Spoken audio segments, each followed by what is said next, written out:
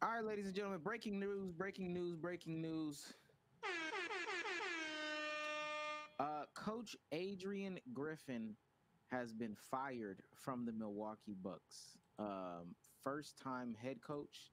Only been a head coach for about how many games have we played this season? Literally Three barely more months. than Yeah, half the 30, season. 35, bro. Yeah, No, 35. game 43. He literally barely made it halfway.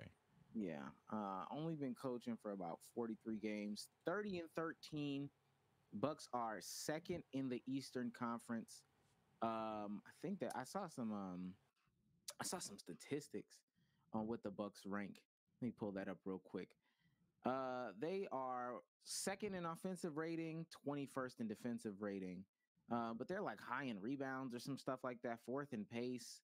Not a bad team at all. Again, second in the Eastern Conference, and Coach Adrian Griffin um, has been fired.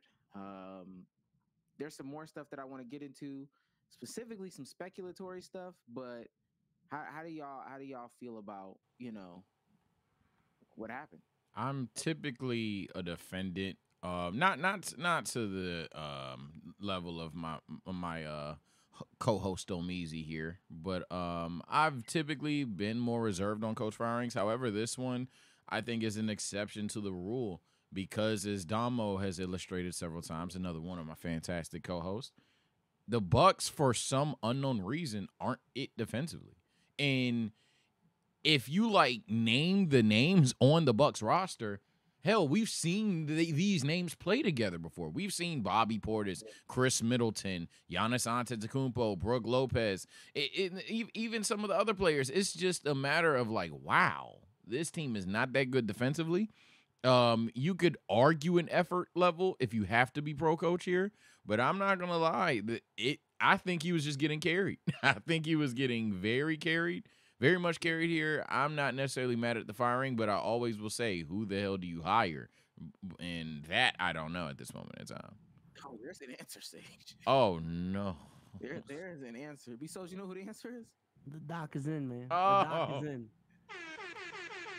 oh Yes, no. nasty word. 2008 championship level coach. He's done it before. Why can't he do it again? Oh, Um, please no. nastily enough, his own advisor, Adrian Griffin's own advisor, Doc Rivers, and supposed to be finals host, but he'll be taking a step down and well, taking a step up, going from announcer to coach again. That is the front runner, and front runner so bad that they are literally talking about contract negotiations like right now. Oh Yeah, no. That's Okay, he's well, confirmed. him. Like Yeah. That's it's NBA Bill confirmed that. Belichick, man. Come on. Wow. can I change my take? Well, then let me put all the information out so you can have the best informed takes for those that haven't seen. Um, Doc Rivers is the front runner for this position. Again, so bad that they are like really in talks about what the contract and bringing all these things look on and all this stuff. It's nasty because Doc Rivers was Adrian Griffin's advisor, first year coach, black coach. He needed an advisor. He hits up Ty Lue. Hey man, who is your mentor? Doc Rivers, right? Calls Doc Rivers. Mhm. You mentor me. It's Doc Rivers. Um, another fact that I should put out there: Giannis Antetokounmpo reportedly lost faith in Adrian Griffin. Mm. Reportedly lost faith in Adrian Griffin. I just got this strange interview. Um, this is from October 4th, 2023. Adrian Griffin told reporters that both Giannis and Damian Lillard did not practice or participate in today's practice. He also told us Chris Middleton did not fully participate. Here's the back and forth we had with him to try to figure out what's going on with Middleton. Um, Interviewer asks, "Was Chris available today?" He says, "Not live on the court, but he's been very productive with his individual workouts and he's been working his way towards getting back to 5-on-5 basketball." So what he's done the last few days has not been a surprise to you because he said he has no pain and feels great at media day. Adrian Griffin says, "No, we got time on our side. We're just being smart. He's been working diligently." Reporter, "What's ailing him? Does it have to do with his knee?" Adrian Griffin, "Just us being smart, just not rushing the process. He's doing great." Reporter, "Is it fair to say the plan is October 26th? Chris will be ready to go." Adrian Griffin, "Just day to day, just taking it one day at a time now. but he's progressing beautifully. Adrian, or the reporter, does this feel like something you're going to have to manage all year? Like, is it a problem? Adrian Griffin, what kind of problem? The fact that he's not practicing right now and you're trying to ramp him up. Who? Chris. Is whatever he's dealing with a long-term concern? And then Adrian Griffin says, what's popping up for Chris? What? And the reporter says, I'm trying to figure out why he's not practicing. Adrian Griffin says he's not live practicing, but he's progressing. Are we taking it day by, and we're taking it day by day, and we're just being smart, and we're not rushing the process? The interviewer says, is it fair to say he is not cleared? Hey, yo. He is not cleared for 3-on-3 or 5v5 yet, and that's what you're waiting for? Adrian Griffin says he's cleared to be where he's supposed to be, and he's right on time. The reason why I read that is because people speculate as to that's where he lost the locker room. October 4th, 2023. That's what they're pointing at. Did the season even start? Hey. Damn. Listen, man, my feeling towards this is honestly relatively similar to my feelings when there were conversations about, like, should we fire Joe Mazzulla for the Boston Celtics? It's just unfortunate that a lot of first-year coaches, specifically recently, have been put in situations, very high-pressure situations where they have championship expectations out the gate. We're talking about Ime, Joe Mazzulla, Darvin Ham, Adrian Griffin. And then when they're deemed as this guy who's not ready to coach a championship level team, now they get the cord cut from them prematurely, in my opinion. When, in my opinion, all pun intended, they didn't really get their fair shake, to be honest with you. They didn't get their fair shake. They need a little bit more time to become the coaches that they need to be. But at the same time, I understand when you trade for Dame, you got the squad that you got. You are in championship win now mode. So if you don't feel like Adrian Griffin is that dude, then I kind of understand it. I'm not gonna act like I don't understand the firing whatsoever, but it's an unfortunate situation. I would say that for me personally, this didn't really come as much as a surprise. Earlier, even before the season started, I want to say before the preseason, what's his name in the Quinnen, Terry Stotts, the assistant coach who was the head coach of, I believe, the Trailblazers before coming over and taking his job, he quit. He flat out quit, and the rumors were that Adrian Griffin was so bad, he jumped ship. Like he just, if they weren't going to give him control, he was going to leave because this guy didn't know what he was doing. That was the rumors. Now I was like, there's no way. We're at least going to see him get through this season and see what he can do.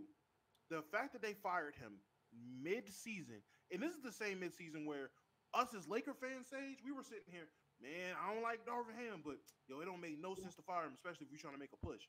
And the Bucks are seen as a way more of a title contender than the Lakers. In my opinion, for sure. They're seen as definitely more of a contender than the Lakers, and they fired him halfway through the season and basically said, hey, Doc, you've been watching us long enough and calling the games. You might as well call the shots too. That's insane work. Like, how bad like, I understand, I think Darvin Ham's bad. Darvin Ham ain't even that bad, I guess. That is crazy. At least we were like, you know what? We can't risk losing the coach and jeopardize the season. They said, we don't care. Giannis and Dame will carry the ship. It had to be, they had to have an all players meeting to go to management and say, get him the hell out of here. That's crazy. Mind you, they don't even necessarily believe entirely in Doc because they have no faith in Adrian. And if Doc was mentoring Adrian, what kind of, you know what? Maybe that's too lateral or obtuse there. My whole thing, and the reason I said that I'm going to change my take a little bit is because I always ask, who are you going to hire? Now, if you're going to hire somebody that's relatively in his camp, unless you think they think entirely different, or the coach was proven to have been more successful, which I guess he has, but it's like I don't like when championship contending teams hire coaches that prove that they don't have the pretty much any potential to win a championship in the modern day and age of basketball. Like when we can argue a coach like Mike Budenholzer overachieves, or a coach like what's the other one? I'm blanking. Monty Williams overachieved, stuff like that.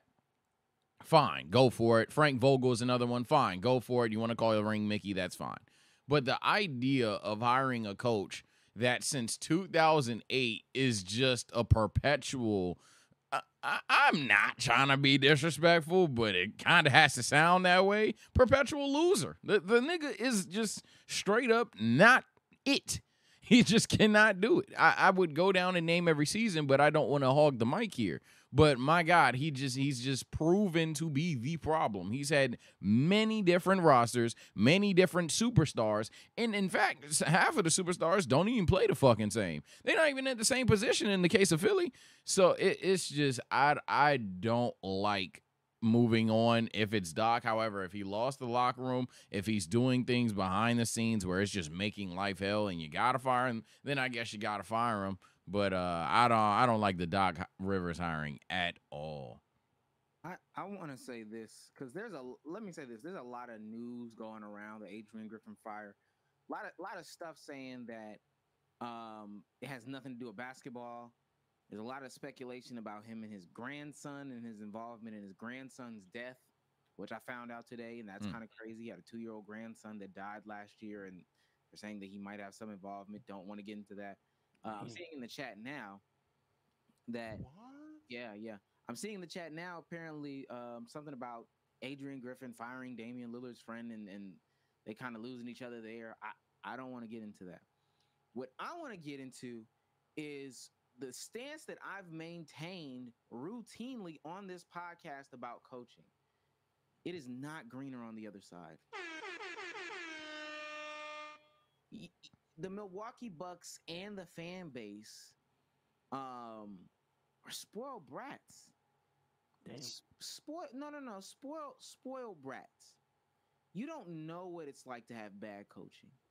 You don't know. You don't have Chauncey Billups. You don't have washed Greg Popovich. You don't have Darvin Ham. You don't have that guy when you have Mike Budenholzer. And I understand you have championship aspirations and blah, but you nitpicked a situation that didn't need to be picked at. You know, y'all got that scab that really doesn't need to be picked at.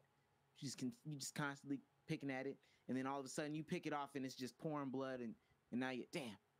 Well, if you wasn't picking at this scab, it would never did anything. I don't think that Budenholzer was the best coach, revolutionary, all-time, whatever. I do think he was one of the better coaches in the league. Top 10, top 5. I'm just throwing that out there. But to get greedy, and now you're seeing the spiral that you're about to go down, I saw some other names on that list. It's the same names. If it's not Doc Rivers, it's going to be Jeff Van Gundy, Mark Jackson. The same names. Oh, my God. The Three Stooges, man. The Dumber and Dumber, Ed, and Eddie are about the Three Stooges about to be your coach.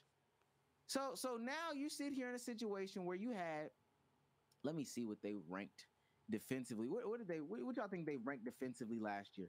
This year they are second. They only ran jump coverage. Oh my God. Last year they were 12th offensively, 4th defensively. The year before that they were third offensively. Stop with the drop coverage. Defensively. The championship year they were 6th offensively, 10th defensively. Drop coverage, bam. That, they were 8th offensively, 1st defensively, and then the year before that they were 4th. This is still under Mike Budenholzer. 4th offensively and 1st defensively. Drop coverage spammer. Oh my God, stop. So y'all are getting greedy. Y'all got greedy. Y'all nitpicked. Y'all did all this fuddy-duddy stuff when there were some moves that could have been made. Y'all bowed down to Giannis because I think Giannis has some stuff to do with this as well.